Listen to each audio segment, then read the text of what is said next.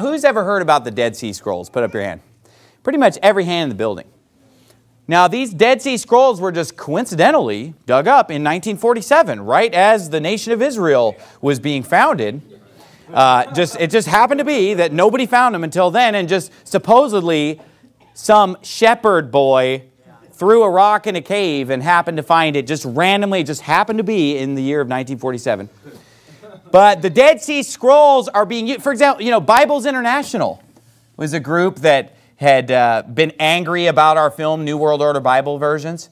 And they claimed to be translating from the traditional Bible texts. But they said, well, in the Old Testament, though, we deviate from the King James a little bit because of what was found in the Dead Sea Scrolls. And I've had people tell me over and over again, well, the King James translators, they got a lot of things wrong in the Old Testament because they didn't have the Dead Sea Scrolls. They didn't have the manuscripts available to them that we have available to us today. So you have to understand that, they didn't get it right because of that reason. Well, let me just explain to you what the Dead Sea Scrolls are, because most people have heard of the Dead Sea Scrolls, but they don't really know the details of what that even means. And so people today are constantly lying about what the Dead Sea Scrolls are because nobody bothers to read up on it, and they, they just, let's get the NIV then, because it reflects these modern discoveries. But let me just start out by saying this. I don't care what the Dead Sea Scrolls are. Why would the Word of God be buried for 2,000 years and then all of a sudden we have to dig up an accurate copy? So God has just left us without the true Word of God for thousands of years and for all these centuries, not just the King James Bible, but all the other Bibles that were translated around the 1500s, the 1600s, with the printing presses being cranking in Europe for the first time. Everybody's had the wrong Bible all this time because we dug up something new. That right there defies the preservation of God's Word. But let me just explain to you what the Dead Sea Scrolls are. There is a series of caves that are by the Dead Sea, and there are 11 of them that had old ancient documents found in them, manuscripts that are from around 200 BC to shortly after the time of Christ. But honestly, 99% of what was found in the caves is from around 100 to 200 BC. Okay? So there's like one document that was from around the time of Christ, and it had nothing to do with Jesus Christ. So the vast majority of these documents are from, 100, 200 BC. And basically, when you go through all of these documents and add them up, they represent 930 different scrolls that were found in the Dead Sea Scrolls. Right next to these caves where the scrolls are found, there's a little settlement or a little town there that's known as Qumran that was buried in the earth, that was excavated by archaeologists. And so it's been shown that the people who lived in this settlement in Qumran, these are their scrolls in the caves right next to where they live, and so on and so forth. And the scrolls explain their way of life and so forth. You see, out of these 930 scrolls that were found at the Dead Sea, starting in 1947, about 230 of them are books of the Bible. So you have a lot of copies of Isaiah, you have a lot of copies of Deuteronomy, a lot of copies of the Psalms. And every book of the Old Testament is represented except the book of Esther. So out of these 230 scrolls, you have at least partial every book of the Old Testament. And then the other 700 scrolls are not the Bible. It's just other books and writings of these people who lived there. Okay, let me tell you a little bit about the people who put these scrolls together, who owned these scrolls, who lived in Qumran. Basically, this is usually known as the Qumran sect. And when we say the word sect, usually we would call it cult. Okay? And the reason they're called the Qumran sect is because this is a very strange group of people who had gone out to live in the middle of the desert in a commune where they weren't owning any of their own money or their own private property. If they wanted to join this commune, they had to turn in all their money to the leadership. They had a cult leader that they called the Teacher of Righteousness. And they had all kinds of strange beliefs and doctrines that are found in these scrolls. Many scholars believe that they were totally celibate, that it was all dudes living there. Other scholars say, no, they were married. But even the scholars who say they were married have demonstrated that they had a very weird view toward women in the scrolls, like a very negative view, like basically that having a physical relationship with your wife is a bad thing. You know, it's just kind of only a necessary evil just to procreate, which is obviously a bizarre, warped doctrine. You say, how many people lived in this commune, this weird cult out in the middle of the desert, where it might have been a bunch of dudes, or maybe there were some women there that were looked down upon as, you know, well, you know, necessary evil. It's been estimated that about 150 to 200 people at a time lived there. But it was over the course of a few hundred years, like I said, you know, 200 BC until it was actually AD 66 when people stopped living there. So over the course of a few hundred years, at any given time, there were about 200 people living there. Now think about this for a minute. There are millions of Jews in the world at that time. There are millions of Jews living in other parts of Judea, living in Jerusalem, living in other parts of the world.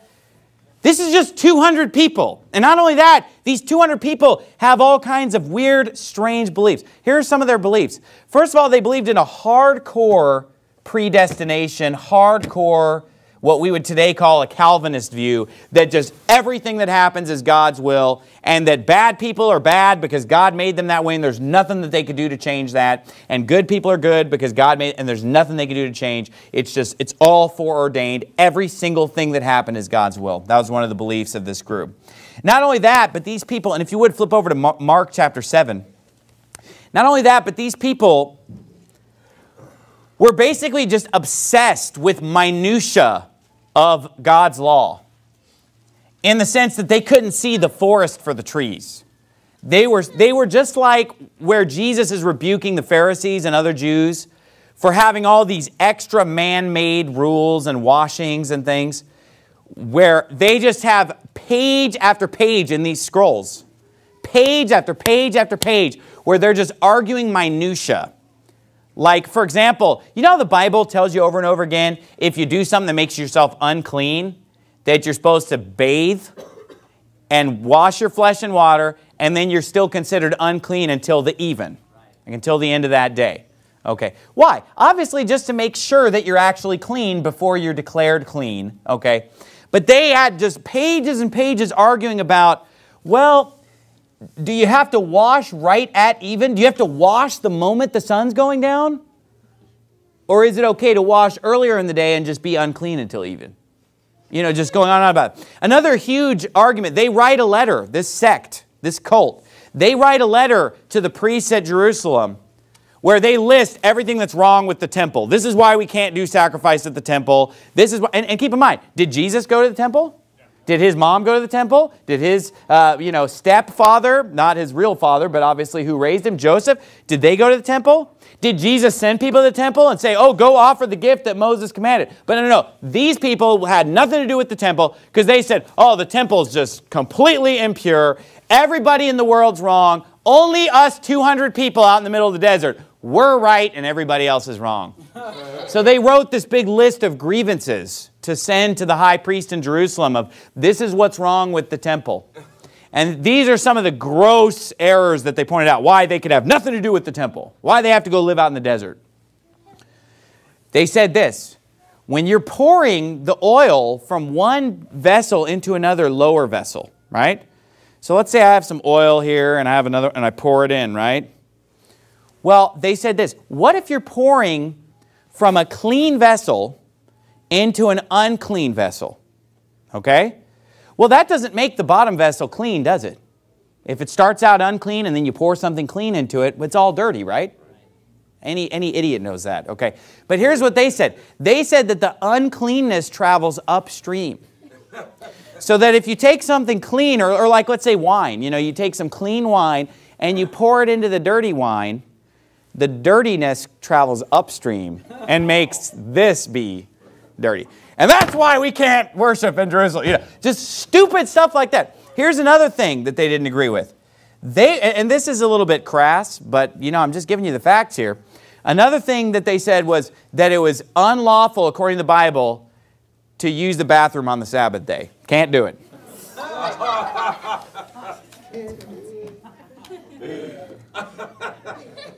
I mean, no elimination on the Sabbath day. This is one of their core teachings. See, these people are missing the weightier matters of the law. Love, mercy, and judgment. They're the type that wanted to tithe on the mint, anise, and cumin and then miss out on the big picture. Look what Jesus said in Mark chapter 7, verse 1. Then came together unto him the Pharisees and certain of the scribes which came from Jerusalem. And when they saw some of his disciples eat bread with defiled, that is to say, with unwashed hands, they found fault. For the Pharisees, watch this, and all the Jews. So was it just the Pharisees? And all the Jews, except they wash their hands oft, eat not, holding the tradition of the elders. And when they come from the market, except they wash, they eat not. And many other things there be which they have received to hold, as the washing of cups and pots, brazen vessels, and of tables. Then the Pharisees and scribes asked him, Why walk not thy disciples according to the tradition of the elders, but eat bread with unwashed hands? He answered and said unto them, Well hath Isaiah prophesied of you, hypocrites. As it is written, This people honoreth me with their lips, but their heart is far from me. Howbeit in vain do they worship me, teaching for doctrines the commandments of men. For laying aside the commandment of God, ye hold the tradition of men, as the washing of pots and cups, and many other such like things ye do. And he said to them, Full well ye reject the commandment of God, that ye may keep your own tradition. This is a perfect picture of these people living in Qumran, because they're missing out on what God told them to do of actually going and offering these sacrifices at Jerusalem and going to the temple and going through all that. Because this is the Old Testament, mind you, 200 BC, 100 BC. Because they're too worried about whether that pot that was at the top of the equation was still clean after pouring it into a dirty vessel. I mean, just that kind of stupid minutia and splitting of hairs. I mean, these people made the Pharisees look lenient on these cleanliness laws. They're writing to the Pharisees saying, you guys are too watered down. Everything's unclean. The whole temple's unclean. You guys are getting it all wrong. These people were a very strange group of people. Weird beliefs. And it's only 150, 200 people. Okay, let's talk about the scrolls themselves. But first of all, does this sound like the group of people that you would trust to give you the definitive what the Old Testament really said? What it really said back then? I mean, I know this is the traditional Old Testament text that's been passed down that everybody's been reading and believing and preaching. But, we dug up what it really said back then from some weird group. Not only that, but there's evidence of them tampering with Scripture at this group. The most famous Dead Sea Scroll is known as the Isaiah Scroll. Who's ever heard of that? But here's what you don't know about the Isaiah Scroll, is that in the cave where the Isaiah Scroll was found, which is known as Cave 1, there were actually 2 Isaiah Scrolls found. One of them was pristine, relatively pristine and in really good condition. And this is the famous Isaiah Scroll, the whole book of Isaiah, preserved unto us and so forth. And people talk a lot about that. That one is known as 1Q Isaiah A. That's the scholarly designation for it. But there's also a 1Q Isaiah B that was found in the same cave. And here's what has been found. 1Q Isaiah B matches up with what we have today. Masoretic, traditional Hebrew Old Testament that our King James is translated from. Whereas Scroll A was written by the people at the sect themselves. And this is evidenced by the fact that the language had been updated to their style of language at that time. See, the book of Isaiah had been written centuries before. They had updated the language to their time period and made changes. So you literally have right next to each other in the same cave, the right one that was in worse shape, so it doesn't get as much publicity because it's more beat up and had more fragments from it and everything. And then you have this other nicer, newer one that's the one that they've changed. Now, you can tell that they changed it because of the fact that they had their own style of Hebrew that they used in this Qumran sect. Now, religions have done this throughout history where they develop their own way of speaking. Like, for example, The Quakers are a good example of this, where the Quakers would use, thee and thou forms, and they would talk differently than everyone else around them, basically as a style to kind of set them apart, where they want to dress funny and talk funny just to kind of distance themselves from normal people.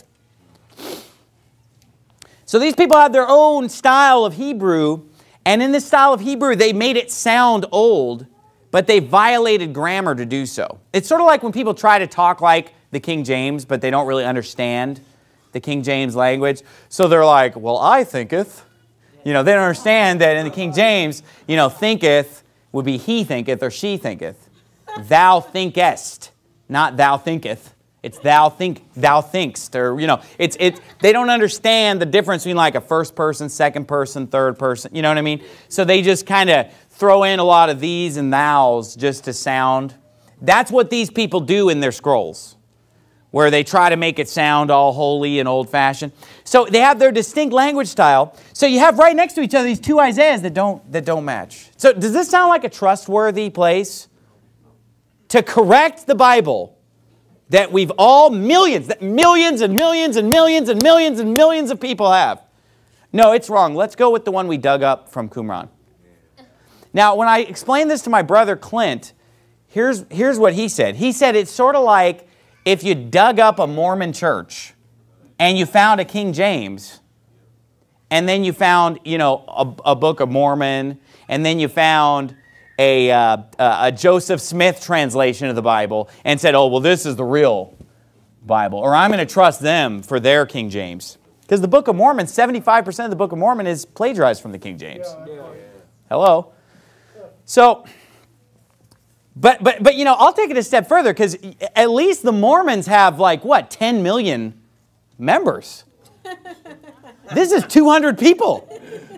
This would be more like if you went up to northern Arizona to the fundamental LDS, where they follow Warren Jeffs, the cult up there, and it would be like if you trusted them to tell you where the real Bible is. I mean, would any of you drive up to northern Arizona where the polygamous FLDS cult is? Warren Jeffs, I think, is now in prison, the cult leader, but I think he's still the leader from prison. Would you drive up there and trust all those people that are marrying all the 11, 12, and 13-year-olds to have 18 wives and 20 wives, all these creepy, weird FLDS? Are you going to go to them and say, would you show us the true Word of God? But even that's not even a good enough example, because at least there's about 10,000 of them. We're talking about 200 weirdos, and that's who you're trusting to just throw the historical, traditional Bible in the trash. But doesn't it just sound so scholarly, though? The Dead Sea Scrolls. I mean, the Dead Sea Scrolls. Brother, have you taken the Dead Sea Scrolls into account? But see, nobody knows what they really are when you actually look at the evidence. Here's other books, by the way, that they had. Not only did they have these 230 Bible manuscripts, they had 700 other books. Well, here's some of the other things they had. They had a book called the Genesis Apocryphon, which is basically just a rewriting of the book of Genesis, just rewriting it in their own words. Completely different wording, but presenting it as Scripture. Not only that, they had another book called the Book of Jubilees, which is a similar book. Then they had a book called the Temple Scroll, which is basically Deuteronomy with a bunch of changes made. And instead of God speaking to Moses, it's just God speaking directly. So it's claiming to be Scripture, and it's just a reworking, rewriting of, they have tons of books like this, just twisting Scripture. Sort of like the Book of Mormon, where they take Scripture and just kind of change it and rework it and so forth. Not only that, but they had a giant copper scroll that's basically a buried treasure map to 26 tons of gold. Not only that, they had a book on horoscope information where you could tell what your kids will look like depending on what time of year you conceive them. So these people are real winners. And then, of course, they had the Book of Enoch into the bargain, the so-called Book of Enoch, which they say, oh, we have an original Hebrew Book of Enoch found in the Dead Sea Scrolls. That's a lie. It's in Aramaic, not Hebrew. Totally different language. Related to Hebrew, but not the same language. But I got to hurry up. I'm out of time. But here's what blew me away as I was studying the Dead Sea Scrolls. You know what a lot of the scholars were saying? Well, we believe, they said, that an earthquake may reveal more scrolls. The right earthquake is going to reveal more scrolls. So here's the thing. These people are willing to change their Bible tomorrow. I mean, if they dug up some new scroll at the Dead Sea tomorrow, James White would change everything. I mean, we have him in New World Order Bible Version saying, all research on textual criticism before the Egyptian papyri is irrelevant. He said Westcott and Hort got it wrong because they were working before the papyri. Everything's changed now. Look, what if they dug up something tomorrow? They'll change everything. Yeah. Are you willing to just change the Bible? No, it's been preserved. It's been passed down to every generation. And the thing that's so weird about this, where they're ready to just change, think about it. The devil had this stuff. The devil had all this junk in that cave. He knew it was there. And he pulls it out at the right time. Yeah, for sure. When the devil wants to pull it out. When he's ramping up for the end times, he's getting the false Jewish state together. All right, let's get out those stupid scrolls from 2,000 years ago from that weird cult. So we can change the Bible. Now you say, well, Pastor Anderson, I've always heard of the Dead Sea Scrolls confirming the Word of God. Yeah, confirming the Word of God to the faithless. To people who had no faith, basically it showed that there was some kind of Old Testament manuscript that went back 2,000 years. But did we ever doubt that? No. That's just for the faithless. And they say, well, it's pretty close to what we have today. Well, close but no cigar. Because you need to have every word. I don't care about the archaeological discovery because it's junk, because it's from a weird cult, and it should be completely rejected out of hand as being totally irrelevant to what we have today in the traditional, received, passed down Bible.